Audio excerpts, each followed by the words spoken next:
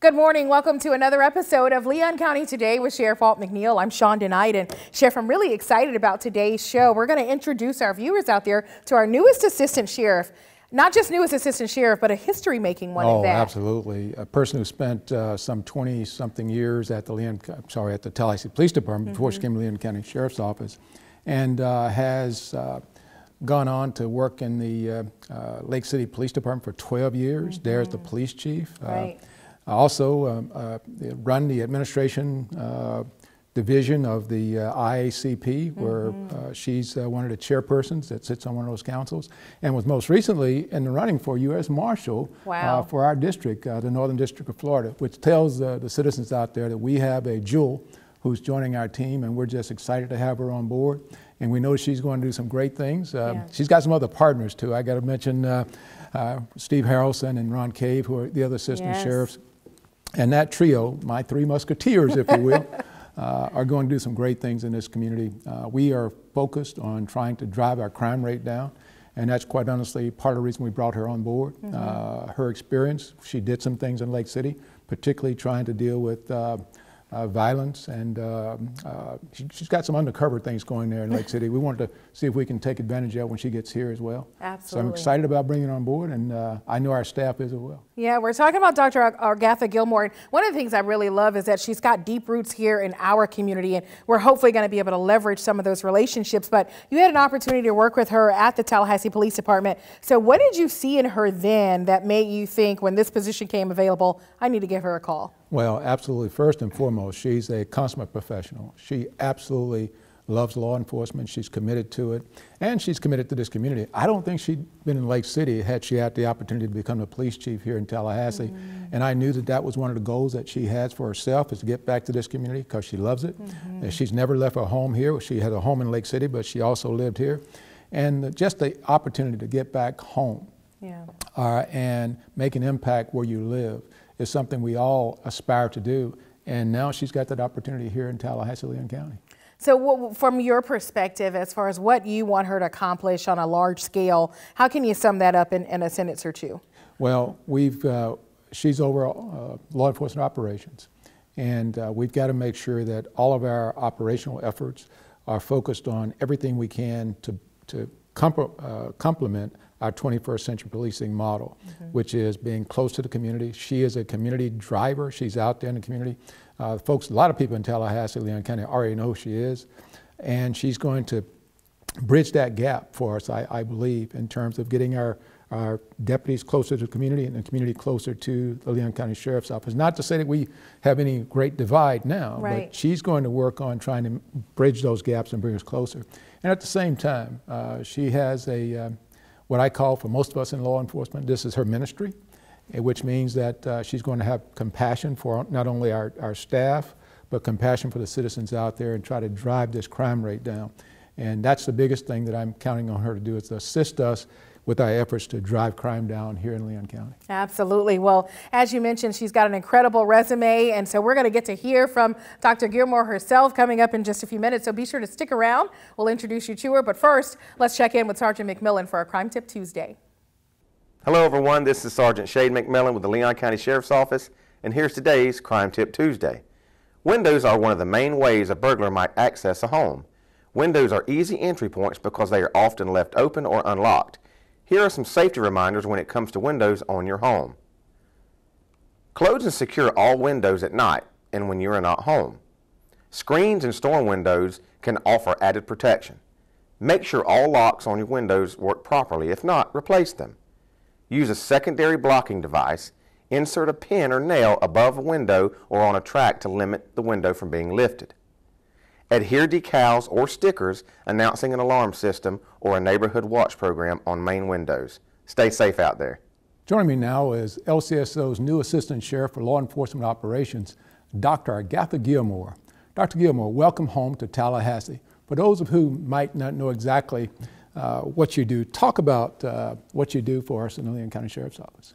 Well, first of all, Sheriff, I'd like to say thank you for allowing me this opportunity to come and serve the citizens of Leon County and to take on such an awesome responsibility, and that is 3 of the departments that we have at the Leon County Sheriff's Office, which is the Department of Uniform Patrol, the Department of Special Operations, Investigations, and also the Department of Youth Services. And so it's an honor to serve in the capacity of ensuring the operations are going forth in our community. What's been some of your observations as your first week or two here in the Leon County Sheriff's Office? Outstanding, world-class organization, a world-class agency. And the first thing from my observation are the people. I can see that the people, the men and women of Leon County Sheriff's Office have bought into the All-In initiative. They're all about serving the citizens of Leon County, trying to make sure that we give the best police services that's out there, and to leave the citizens as raving fans for our deputies, for our citizens. So that's my first observation, that we're ready to all hands on deck to make sure things are happening for our community. All right. Now, what are some of the expectations that you have for your staff, and where do you see us going in the next 2 months or so? Well, first of all, we've been using the term fire hose, even though we are law enforcement, but I begin to feel almost like a firefighter with the fire hose, with so many things that are happening in the department. So it's a quick learning curve for me. But what we hope to achieve, and that is to maintain the vision that you have already put in place for our agency, and not only for our agency, but for our community. And that is our strategic plan. We've been working very hard to implement the pillars of 21st century policing that is embodied in our strategic plan. Also, we're looking at the homicide rates that are happening in our community, the crime rates. And so we're full speed ahead to ensure that we are dedicated and committed to reducing crime and looking at the symptoms and bringing everybody on board to make sure that is happening for our community. So we want to make sure that we have a safe place to live, work, and play. All right. Now, I said when Ms. Knight was here a moment ago, I talked about the fact you're in Lake City, and there are a number of things that you were doing there. Talk about what you learned in Lake City that may be applicable for us here in Leon County. Well, I used to say that although Lake City is a small city, but it's a small city with big city issues. And so there's nothing too much unique from what I've encountered there as a police chief to what I'm bringing here to Leon County Sheriff's Office, and that is we do have the violent crime issues there. And so we found out in Lake City that I see that is already working here, and that is getting the community involved. And how do we reach those symptoms and those social issues that are causing these kinds of things to be happening in the community? So one of the things that as a police chief that I did, and that is get out into the community, bring the community on board, make them part of the stakeholders in achieving the goal and success that we want to make happen here in our city. And so that's what I'm bringing from there to here that you already have in place. I feel like I'm connecting with the dots already to make sure things are happening here. You also have responsibility for our youth services area. In about a minute or so, talk to me about what you plan to do and how we're working in youth services. Well, today, it was like we have the youth leadership team on campus right now at our agency, and that is getting involved, talking to them, leading by example, and introducing them to role models and finding out what's on their mind and what's on their heart to see how we can start at a very early stage of getting them involved in very community-oriented things so they won't go into the life of crime. And when we do that, we can go to the schools and to the residents and the communities to make that happen. Well, Assistant Sheriff, I am delighted that you're a part of our team, and I'm expecting great things from you. I know your staff is as well, and I know there are a lot of people out there that, from your church environment that are so happy to see you back here in Tallahassee, Leon County. Thanks, and we surely appreciate it. I'll be right back. Coming up, more with our new Assistant Sheriff, including what All In means to her. Stay tuned. We're back with LCSO's new Assistant Sheriff for Law Enforcement Operations, Dr. Agatha Gilmore. Agatha, you are the first female in our agency's history to climb to this rank. What has the journey to being Assistant Sheriff been like? Well, Sheriff, actually, we don't have all day and all night to talk about this journey. But I would tell you that I stand on the shoulders of so many pioneer women who've gone before me, who have reached across, reached behind to pull me to where I am today. And so I certainly would be remiss if I did not give a shout out to the women who have gone before to pave the way. And so it has been both trials and triumphs.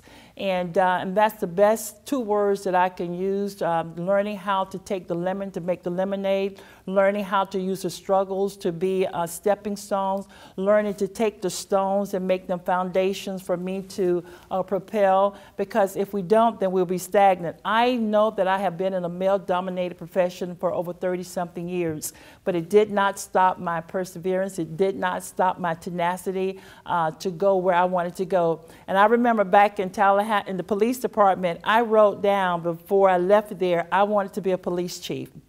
And thank you so much for being an inspiration for me and for me to learn how to. As a matter of fact, if you recall, I even said, teach me how to do this. And I appreciate the teaching, the lessons learned. And so for that, I took that and used all of who I am to continue to climb. And that is to be the first female Leon County Sheriff's Office Assistant Sheriff, and I wear that very proudly. Well, great, great. Now, you talked about tenacity. What are some of the things from your tenacity you hope to accomplish as our Assistant Sheriff? I know that the community, and I'm so glad that the community is listening to us today, and they're really concerned about our crime, the violence that's happening in Leon County. And so first and foremost, we're going to do everything within our power to ensure that reduction of crime happen. We also will continue to make sure that the bridging of the gap between law enforcement and our community is there. Although there are unfavorable views of law enforcement, it is my goal and my desire to make sure that everyone would know that we're here to help and to make a difference in our community. And so to unfold and to make sure that our strategic plan happens and that we're doing everything within our power to ensure that we have a safe community. Well, I want to echo that, and that's why we brought you on. We know you're going to do some great things and going to be a great leader for our Sheriff's Office. Now, you know we have an affirmation. That affirmation is called All In. Exactly what does that affirmation mean to you? Well, two things, if I can say that, Sheriff. I want to use it from a law enforcement perspective and also from a personal. So let me please start with the personal all in, and that is being fully committed, fully dedicated with all of my resources, who I am, and all that I bring to the table, and that is giving everything I've got to make sure that we're doing what it takes to make a difference in our community. The All-In initiative, and I really like this, is that we can't do it by ourselves. We cannot solve crimes. We cannot reduce crimes by ourselves. So All-In to me means to me that we do look at our faith community, and I tell you I'm always unapologetic about my faith. And not only that, the business community, not only that, the schools, everybody has got to put their hand to the plow to make sure that we succeed in our community. Law enforcement cannot do it by ourselves, so we need everybody to make this happen. All in is what? Fully committed, fully dedicated, and when we end our meetings, all in, I am all in, Sheriff. All right, well, no question about that. She's all in. Tell me this, what part of your role is the most fulfilling for you? In about a minute. In a minute, coming back home, working with a visionary leader, working with an exciting team. We have an executive team that is second to none, men and women who are committed in Leon County Sheriff's Office. That is fulfilling to me, and not only that, coming to a community that's going to work with us to make things happen. Oh yeah, we're going to rock, Sheriff, and that is fulfilling to see things happen. All right, well, thank you. All in indeed. All in. Thank you, Assistant Sheriff Gilmore. So glad to have you back on board with Leon County Sheriff's Office and back in Leon County. Coming up, the holiday season isn't always merry for everyone. How LCSO's Project 413 is offering help. Stay tuned. Project 413 is a peer support team. Everybody that serves on the team has been there, done that experience with the agency members that they are supporting. So there's something really unique and powerful about having a conversation with somebody that, yes, I have that shared experience, and you know, I've been there and it was really hard and this is how I got through it and you're going to make it through too. What we're doing is just taking that concept of these people that you have a unique shared experience with are best suited to help support you and get you through that. So that's really the basis of what peer support and Project 413 is built on. It's a better understanding coming from another law enforcement officer, or a firefighter hears from another firefighter, and peer support, or any first responder. It makes a difference talking to somebody or listening to somebody that has experienced what you may experience or what you're going through yourself. People are able to confide in you, believe in you, trust in you, and you're able to provide them with the tools they need to get themselves out of a situation sometimes that they perpetuate, sometimes that are brought upon them. And it's such an asset nowadays that law enforcement 30 years ago was, this was not something that was entertained, it was not something that was encouraged. It was more so, you know, fix it yourself, or however, whatever means that was. Now it's a much better, much more controlled environment and easy to relate to one another. When I started, it was suck it up or find another job type atmosphere.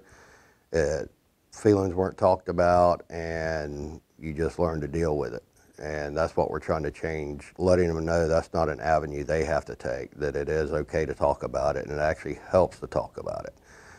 Because when I tell you a situation I was in or something that occurred in my life in this career, I'm still talking about it. It's still being shared, and if we can help somebody that's just starting halfway through their career or even at the end of their career, it's a benefit to everybody, especially the ones that are coming into it, to let them know that, hey, it's okay to talk about this stuff, and we have a group that will keep it confidential, and no matter what it is, they could have an issue with their child to a death in the family. It's not isolated to one topic or just to the job and law enforcement aspect of it.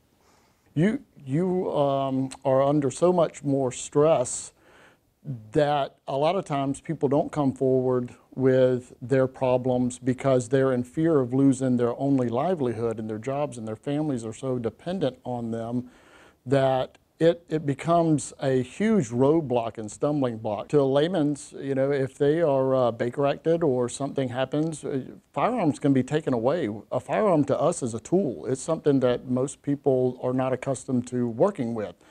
Your average citizen may, you know, have a mental crisis and be Baker Acted or brought into a healthcare facility where they can go about their daily job the next day or so after they're out of that incident.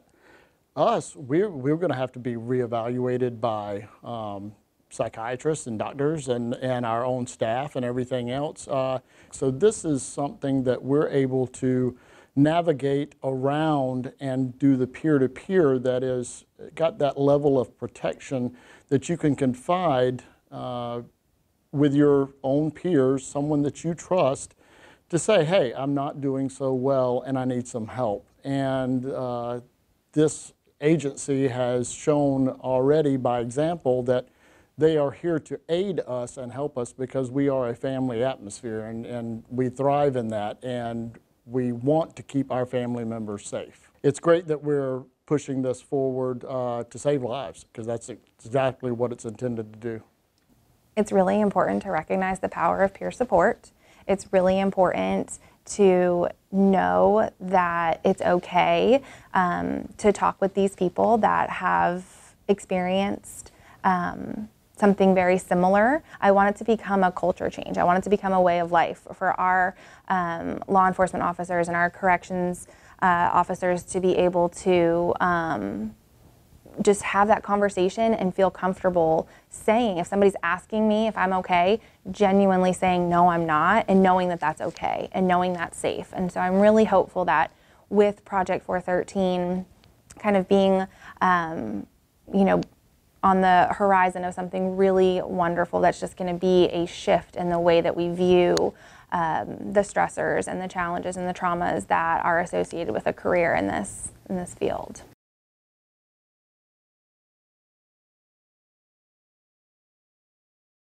Welcome back to Leon County Today, Sheriff. We are in the throes of, well, it's the holiday season, and it really is a happy time for so many people, but I think sometimes we forget that there's those people who are maybe missing a loved one, or it triggers something, and this can be a tough time of year as well. This is absolutely a tough time for a lot of people for a lot of reasons. Obviously, it's the most wonderful time of the year for most of us, but then there are so many people who are hurting in our communities across this country, and there are so many people who are going without. When you think about the 304 zip code and the issues there, food deserts and all of that. And the fact that everybody's going about with merriment makes it even worse for some of the folks. They see it, it's so in their face, if you will. And that's why what we're doing with our 413 initiative as a mental health initiative for folks in the community that we focused on internally and externally to make sure that we can keep ourselves safe mentally as well as physically. And so we're wishing and hoping that folks out there will, if they have some issues or problems that they don't want to talk about. I know sometimes talking about mental health issues is taboo, but we're encouraging people, particularly during this holiday season, to seek help, get help if you need help, and there are resources out there for you. Certainly you can reach out to the Leon County Sheriff's Office. We're creating a mental health unit that we will have out on the road pretty soon. But the most important thing is that if you know family members out there hurting through this season, please be there for them. Absolutely. Very, very important this time of year. And then having Assistant Sheriff Gilmore on the show and really talking about her vision as it relates to her new role. It really is exciting to see her come on board. Yeah, I forgot about some of the things she talked about in terms of some of the things we did at TPD. And I can see that she's going to flourish here. She's a person who's passionate. I'm sure that passion came out during the television broadcast. So we're excited about her being here as well. And I think her staff's going to love what we're doing. She's going to fit right into our plan. We've got a lot to do in the next year, 2020.